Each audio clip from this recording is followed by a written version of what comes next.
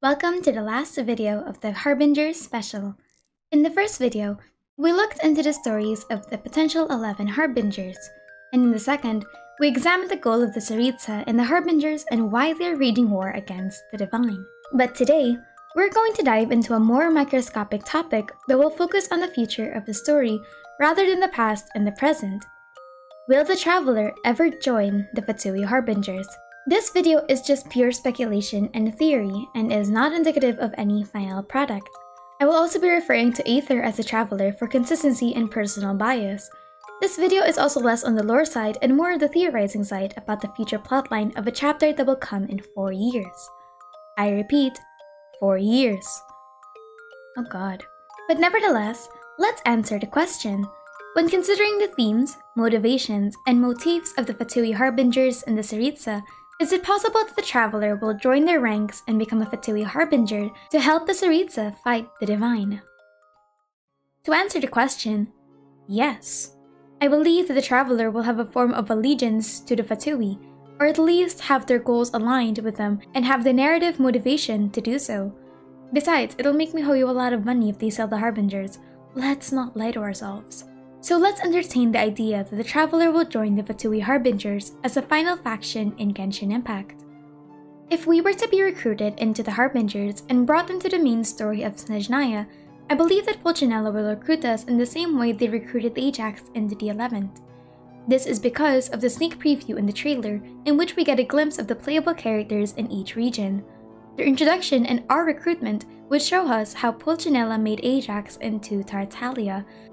And I believe that similar to how Diluc, Ningguang, and Ayaka play vital roles in their respective Archon quests, Pulcinella will also play their part. Which brings me to the Harbingers themselves. Because if Aether is put amongst their rank, there would be infighting and hostility, especially since the structure itself is already quite brittle. Aether is openly hostile to the Balladeer, and if the fair lady returns, I doubt she will bury the hatchet, even for the Tsaritsa's sake.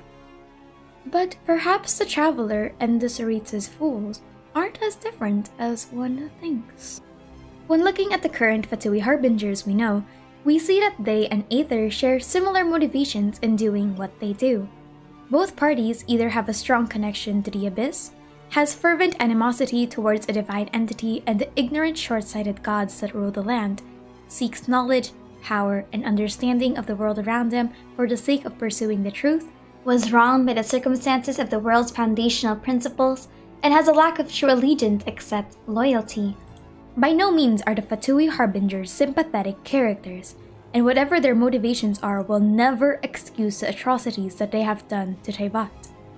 But Aether in all regard can at least feel sympathy for the Tsaritsa's fools, especially since he himself has faced the injustices that they are fighting.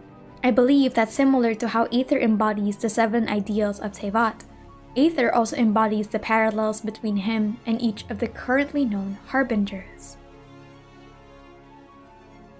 The Traveler mocks the ideals of the world by not playing by the restrictions of Teyvat. He has no vision but can wield the elements.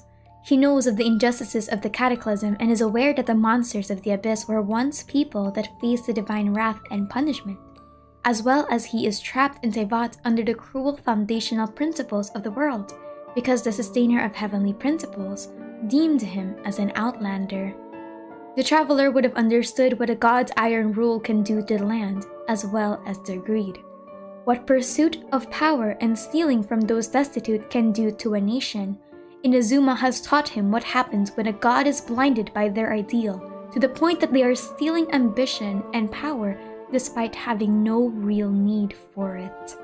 The Traveler is a transcendent being who roused himself from a nightmare-filled slumber placed upon him by the sustainer of heavenly principles, and even the gods dare not meddle in his fate, because none are qualified to be his judge.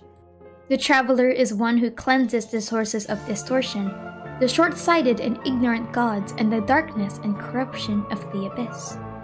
And lastly, he is unpredictable, and keeps other people guessing. But behind the innocent, childlike smile of the famed Traveler lies a finely honed instrument of war. He shows his support and love for his family and friends through battle, and fighting and defending those he cares for. But here's the more important question. Why? Why will Aether consider joining the Fatui Harbingers? Well, firstly, the context of his journey across the previous 6 nations would have morphed his perception of Teyvat and the heavenly principles. We need to put into context that the further he continues his journey, the more he learns about the truth of the world. By his arrival to Snezhnaya, he would have at least gone through the ignorant sands of Sumeru's god of wisdom, the guilty masquerade of Fontaine's god of justice, and the secrets of Natlan's god of war, each chapter harboring a sense of insight that he didn't have when he first arrived to Teyvat. And we know that as time progresses, the traveler becomes restless at how the Archons are dealing with their perverse ideas. It begins as far as Liyue, in which he and Paimon question Zhongli's decision to test the people even if it jeopardizes their safety, and follows through to Inazuma, where he takes a direct opposition to the prospect of A's eternity. He is slowly changing because he realizes that power can corrupt, that even the gods are susceptible to being blinded by what they think is just. Wisdom, justice, and war are ideals that at some point would have morphed the traveler's perceptions on Teyvat, leading him further into the harsh reality in which Teyvat's heavenly principles operate. Whether he likes it or not, having the final insight of the Tsaritsa will open the truth to the Cataclysm, especially since it seems that Venti, Zhongli, and A don't seem to have any answers for him. The event 500 years ago was what made the Tsaritsa change her perspective and personality, therefore giving Aether a much more candid and harsh opinion on Celestia that the other gods may not be willing to give. And besides, the Tsaritsa would have no reason to lie to the traveler if they do share the same goals. So how will the chapter of Snezhnaya complete the tale of the traveler's journey? The secrets of the god of war will be imparted to the traveler, and perhaps his perception of the Cataclysm a few years ago opened his eyes to the reality that Teyvat's foundational principles were born from bloodshed. Murata would tell him that seeking the guidance of the Tsaritsa is a necessity if he wishes to understand further, and begrudgingly, he agrees. The traveler's journey would also have brought him more insight. The slow growth of resentment for Celestia begins. Perhaps it is time to seek those people who mock those above the sky. Audience with the Tsaritsa would not be easy. He has heard countless times her cold nature, but decides to hold on to Tartalia's promise that she was once a kindred soul, one whose heart was only hardened because of grief. He believes what Barbados said, and perhaps maybe understands why the Cataclysm could have changed her. 500 years is a long time. Whether by fate or fortune, he finds audience with the introduction of the 5th Harbinger, Pulcinella, the rooster. But their meeting is tense, and the air is heavy as the Harbinger shows apparent distaste for the famed traveler. Pulcinella is aware of the traveler's strength, and perhaps in this time, the traveler has even put an end to some of their comrades. The Balladeer and the Fair Lady were once forces to be reckoned with, who have both inquired the traveler's ire in the nation of eternity. But that would only make the show more interesting. The traveler asks for audience with the Tsaritsa, but the Harbinger tells him that much like the original 11th, he must prove his worth and start from the bottom. Whether it is through rigorous questioning or unending battle to prove the traveler's strength is up for fate to decide. But regardless of the means, the traveler finds themselves in the palace. There, the Tsaritsa makes it known that she has been quite interested in the traveler's pursuits. She would have been aware of his journey through the prying eyes of the Fatui, and she would have been aware that his strength far surpasses the other Harbingers. She makes it known to those in the room that the difference in their strength is quite simple. The traveler is not of this world. But she continues with grace and states that it is because of that she believes he is the final piece they need if they wish to win the game against the heavenly principles.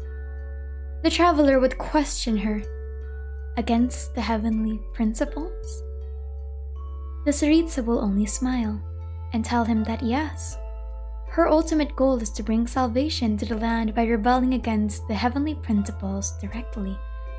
Through the amassment of powerful individuals who have been wronged by the deities above, she promises that she will burn away the sins of the old world and bring justice to those that have been wronged.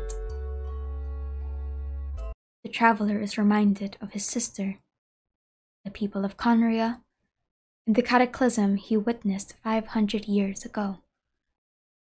The unknown god who sealed him and his sister away.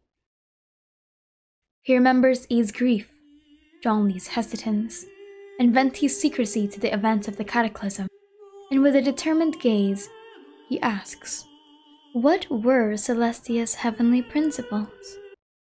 A laugh from the Harbingers is well earned, and perhaps the seniors amongst the crowd answer for the Tsaritsa. Each of them would speak of the foundational principles Celestia forced the world to follow, lest they face divine judgment. But the traveler notes that each of them speak with hostility.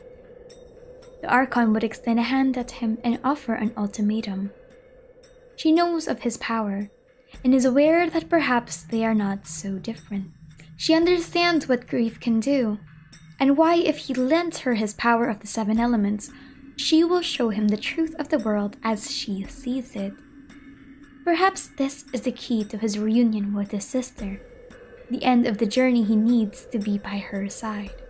Join the Tsaritsa in the revolution against the divine, and he will understand why the gods are not to be trusted, why the city in the sky must fall if humanity wishes to truly be free. She offers him a mask and a loving smile.